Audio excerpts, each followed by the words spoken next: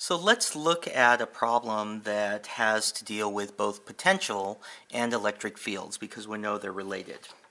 Okay, so here's a parallel plate configuration with a uniform electric field between it, and I know some information about these 2 points A and B. So what the problem asks is it says the difference in electric potential between the points A and B is 4.5 volts, and A and B are separated by 0.120 centimeters. If the entire separation between the plates is 2.55 centimeters, what is the electric fields between the plates, and what is the entire potential difference moving from one plate to the other? Okay, now, as always, there's implied information in this problem, and so you have to be careful, or you at least have to be cognizant of the fact that you have to extract from the problem some of the hidden bits of information. We're not being coy, we're not being deceptive, it's just the physical principles that we're using are very stringent in terms of what they allow a physical system to look like. And so when you're given the complete specification of a physical system, by the simple fact that we draw a picture or we tell you some information, that implies a whole bunch of other pieces of information that are sometimes useful, sometimes not, but that they also can be used with impunity. You can use them just because you know that they must in fact be true. Okay, now in this case, let's look at a couple of things before we start working on the problem. The first is, I'm told you the potential difference between these points A and B. You'll notice that I haven't given you a sign, okay, but I've given you this drawing of the parallel plates. And so I know that the potential is high on the positive side and low on the negative side. I know that the electric field points from high potential to low potential. And so what I know is that A is at higher potential than B. And so if I go from B to A, okay, so B to A, then I get plus 4.5 volts of potential difference. But if I were to go from A to B, then I get minus 4.5 volts. Okay? And the reason that we do that is we know that the difference of potential between points is the potential at my final point minus the potential at my initial point. And so if I start at A and end at B, that gives me a different sign than if I start at B and end at A. Okay, so keep that in mind as we solve the problem. Okay, so we're told the value of the potential, we're told some information about the distances, and what we ultimately want to know is the electric field. So we know a relationship between the electric field and the potential. We know that the change in potential that a particle experiences traveling through a uniform electric field, okay, is the electric field times the distance that that particle is displaced through the electric field. Okay, so this is a simple formula that we've been using for the kinds of problems we've been doing. I'll remind you that it is not in general true for very complicated electric fields. There's calculus in the way where you have to actually do an integral to do this properly if you're moving through a variable electric field.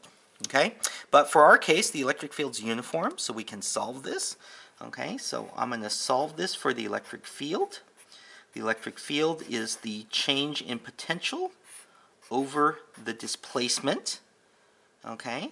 And so in this case, I could think of this as, let's just pick two of the points. This is the difference in potential between the potential at A minus the potential at B. And so in the denominator, the displacement, the difference in position, is the x position at A minus the x position at B. Okay, now the way the problem is given to me, I'm given these values explicitly. I'm not given what the individual A and B values are, but if you had a more complicated problem, you would have to insert them in the appropriate place and make sure you are cognizant of what those sign values are.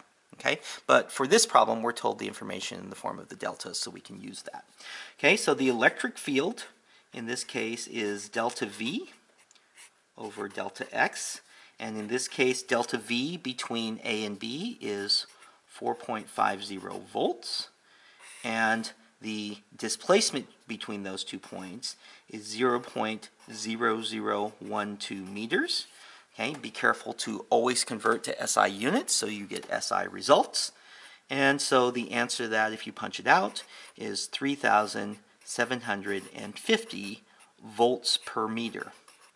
Okay, now since we're working in a uniform electric field, I know everywhere in that problem, everywhere in between these two plates, that is the value of the electric field. Okay, so I'm going to use that using the exact same formula for potential and the separation of the plates to find the potential difference between the plates. Okay, so if I go back to where I started, delta V, okay, in this case, the change in potential between the plates is still equal to E delta X. In this case, I now know E because I figured it out up here, times the delta X between the plates, which in fact I'm told. Okay, so this becomes 3,750 volts per meter, and the separation between the plates, again making sure that I convert to SI units, is 0.0255 meters. If I don't convert to SI units, if I were to be a little bit sloppy and leave this as centimeters, the centimeters and the meters would not cancel, so it would clue you into the fact that you hadn't correctly converted your units. But in this case, they do cancel, and so if I multiply that out, I get that there is 95.6 volts of difference, potential difference, between the two plates in this problem. Okay? Now, this is written here without a sign. If I were to assume that it is positive, then that tells me that I'm specifying the potential difference in a very particular way, namely that I'm describing the potential difference between the high potential minus the potential difference at the low potential. Okay, so the potential difference of the high plate, the plus plate, minus the potential between the negative plate would give me positive 95.6. If I were to assume this was negative, then it would be the opposite. The negative potential is the difference between the potential at the low plate minus the potential at the high plate would give me a negative value.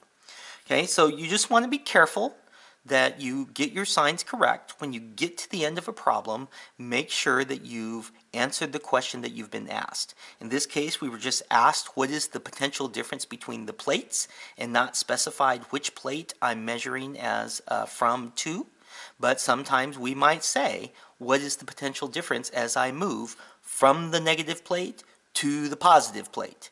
And that would imply a certain sign or a different sign than if you were asked what is the potential difference if you move from the positive plate to the negative plate. Okay, so if you're ever in doubt, then just write down explicitly what you mean, and then you'll be just fine. Okay, so I hope that makes sense. Good luck doing some more problems like this, and we'll talk again soon.